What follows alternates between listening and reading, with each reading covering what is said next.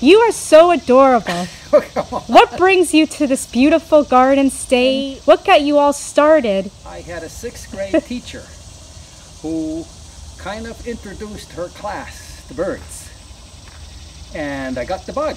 And I'd say for somewhere in the neighborhood of about 60 years, I was a very avid birder, looking at butterflies, and that's what got us here. In fact, most of the folks here, most of the NABA folks, the folks are really interested in butterflies, started out as birders, and most of them still do a lot of birding. Of course, that makes you interested in all sorts of forms of nature, and you know, you can't do butterflies without learning a little about plants. And similarly, you've got to learn about their habitats, and so same thing happens with birds. If you're interested in butterflies, yes, not all non-native plants are bad. There are some that are not invasive, and some that form very good nectar sources. In fact, we have one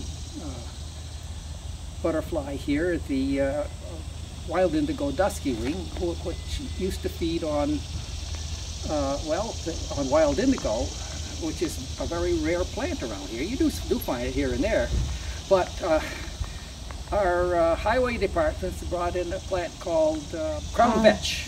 Crown vetch, highways and so forth, and it's spread everywhere. Is that a form of milkweed, or? No. That's just a weed. It's okay. A pea family plant. Vetch, oh, okay. Vetches are in a pea family, and the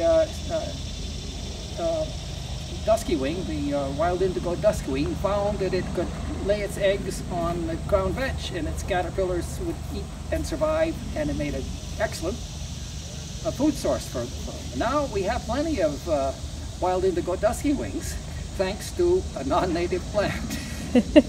Now, don't get me, I'm not saying that all non-native plants are good, but there are a few that we can tolerate. You are the man of birds. So do you have a particular bird that you love to study? Well, I have a favorite.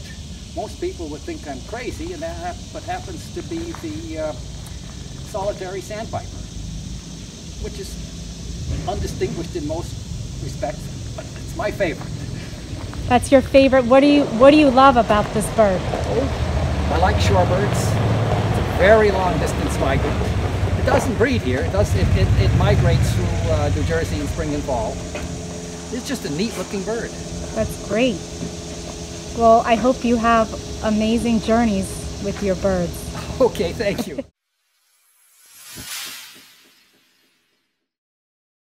We are in the land of the butterflies, and we are walking around this beautiful nature path in Morris County, and we just can't get enough of this beautiful gardens and friends of pollinators, which I am, and I hope you are too.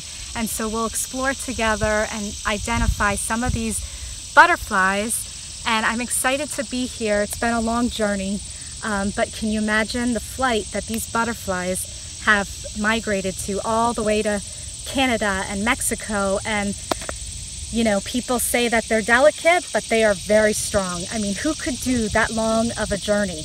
Their lives are so short, and yet their journeys are just so long. So it just reminds us about us, how we could apply that to our lives. And just for you to keep in mind, to keep your journey extra sweet, and remind yourself life is short, to embrace nature, all that nature has to offer here, and get to know native plants. And you know, you could plant gardens in your own backyards, and just to get out and explore this beautiful country that we all live in. Yeah. Silver spotted skippers. What skipper is that? This one right here, right there. You can only see white in their wings when it's closed. As soon as I get out there, he's going to fly away. Be sweet, be kind. Locust. Yeah. That's the only locust we have. That's the main wild one, though. People have honey locust and others. There's the caterpillar. This is a tussock moth caterpillar. Is it? Yes. Oh, okay. Which is not Wow. the same as the one that the tussock moths that are on the milkweed, right? This is a different one. kind? Okay. Yeah, that's the milkweed tussock moth. It hatched its eggs on the plant you showed us earlier? This one, this could be a hickory tussock moth. There are hickory trees around here somewhere. And I'm not sure, there's a banded tussock moth. I'm not sure which tree is that. Sharon, what is that? A tussock moth of some sort. Oh, okay. We have goldenrod right here. You'll find that there's many species of goldenrod. A lot of It can be confusing. Goldenrod doesn't cause the allergies, right? That's right. And Sharon said that the pollen was sticky. So But this it's is a also good very one for heavy. allergies. That's great to know. No, yeah, but it doesn't. It doesn't trigger the people's allergies? That's a myth. That's just a rumor. That's a myth. Okay. The wind pollinated ones are the ones that give you most of the problems with your allergies. Goldenrods are insect pollinated. This is a female? Yep. And that's a tiger swallow? It's a yellow tiger swallowtail. Just remember Yellow it's striped Let's like a tiger. Yes. Wait, because I gotta. Tiger swallowtail. That was in the shade, there was nothing. Out here in the sun, boom. That's why for butterflies. There's a ghost pattern. Look how beautiful. Yeah. That's a nice look. The swallowtail. The yellow swallowtail. Whoa. This one's missing a What is tail. this called? It's This a dark female tiger swallowtail.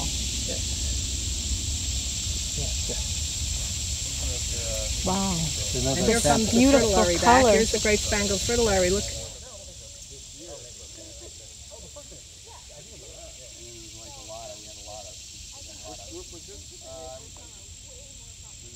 What flowers are these right here? Which The beautiful pink pink ones are trumpet weed. trumpet weeds. And the butterflies love them with They the do. nectar juices. I like them, and apparently even more than the ironweed today. What is this right here? This is a dark female tiger. You can really see the ghost These are pattern on it. ironweeds right here. The ghost pattern. Great spangled fritillary. Yeah, this is another dark tiger, female tiger here.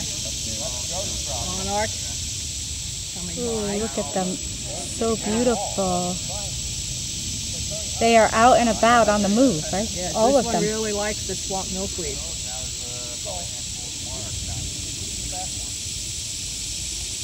There's a silver stock. There's a perch great spangled for people who would like to see it.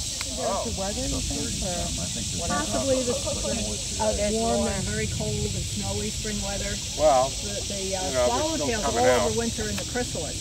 So if they came out early and then were hit by snowstorms when they're nectaring, all the swallowtails do that. And it really makes them easy to find.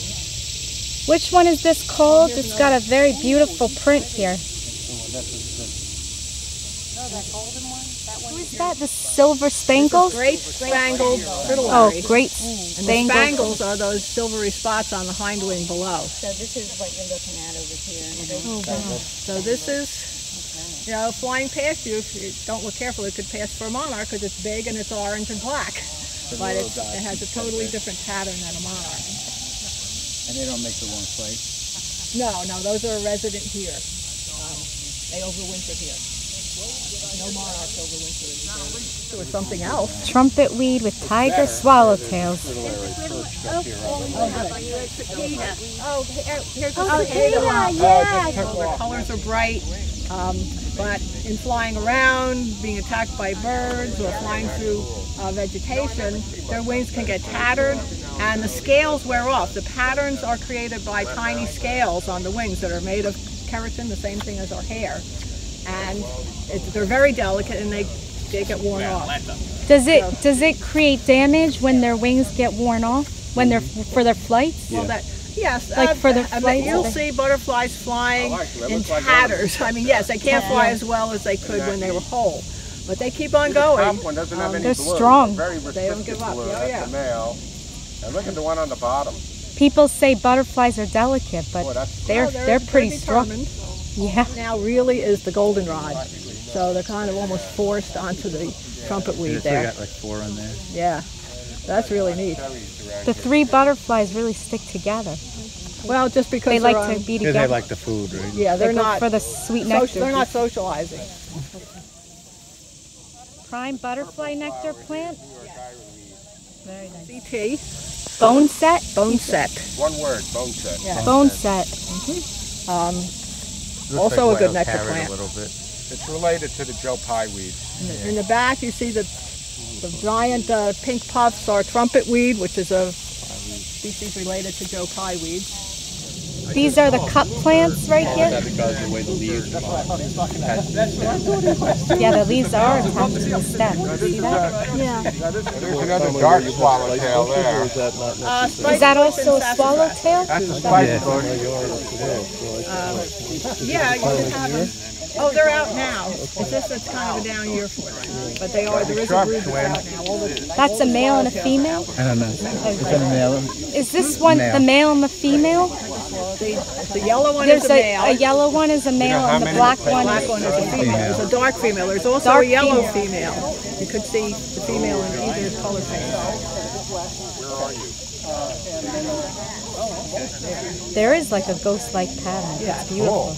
Yeah, I like the pattern when Yeah, you it's can upside down. typically see it in photographs when you look at it more closely. This is real. This one's beautiful. posing If you for go her. further south in the U.S., where pipeline swallowtail becomes much more common, the percentage of dark female tigers becomes higher. So there definitely seems to be a mimicry of the pipeline, because it looks like. Yeah. There goes the tiger swallowtails. Tiger swallowtail. What a name, right? Right, a swallowtail. They lack blue, is that the The indicator? male lacks blue on the hind wing above. Having snack. These guys are just like that. Those 2 are the swallowtails? Yeah, tiger. Tiger swallowtails. These 2 are eastern tiger swallowtails. Eastern. Yeah, there is a western, but that's way out west. We've got 5 right here. They're very active. If you have a garden, this butterfly is very common in gardens. Silver spotted skipper. Silver spotted. Where did he go? Don't see it. And often the identification is made by specifying where certain marks are on the forewing or the hind wing, and above the top side or below the bottom side. So you have to hone your observational skills when you're looking at butterflies or anything in nature to make it the best chance that you'll be able to identify fruits or little juicy fruits the birds eat. Spread them all over the place. Almost everything you see out here is not a grass or goldenrod, is autumn olive. Very difficult to keep down so that you have an open, grassy, flowery meadow. These are autumn olives? Yes, not Russian olives. Okay. And they're very invasive? Very invasive. They're one of our worst invasive species. No. And so not often a welcome visitor, but the flowers are good for nectaring butterflies. So you can tolerate a little bit of that here and there. Common milkweed that they lay their eggs on. But That's a caterpillar for next season? No. This will come out this year, and that one is going to go to Mexico. Okay, wow. It will not attempt to reproduce here. Somehow they know, whether it's good day idea. length or whatever, Yeah. That it's time to Okay, so that one will turn into a caterpillar, then Right. that caterpillar will turn will into pupate in this beautiful little chrysalis for 10 or 12 days, and when it emerges, it knows time to go to Mexico or try.